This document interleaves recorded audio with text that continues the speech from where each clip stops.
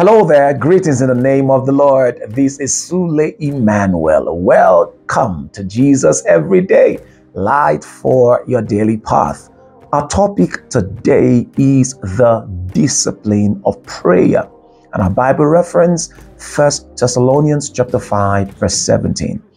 God promised us in His word that He hears every word that we pray to Him. We see that in Jeremiah 33 verse 3. Prayer to God is a crucial advantage to the born-again child of God. It is our platform for strength, our platform for renewed hope.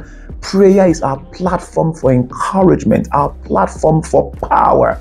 We must see prayer as a way of life, not just something we resort to in crisis or emergencies. As we make prayer a habit, when the need arises, we will be in the practice of prayer. Prayer must not be your spare tire. It must be your steering wheel. Your confidence in life must flow from your prayer life. And as we give attention to prayer, we must also develop the discipline of hearing God. This is not a hard task. The Almighty God is your Father. He wants to speak to you at all times. But the voice of God and how He communicates to us becomes sharper and clearer as we commit ourselves to spend time with Him. Therefore, make prayer a crucial part of your daily life until it becomes an incurable habit.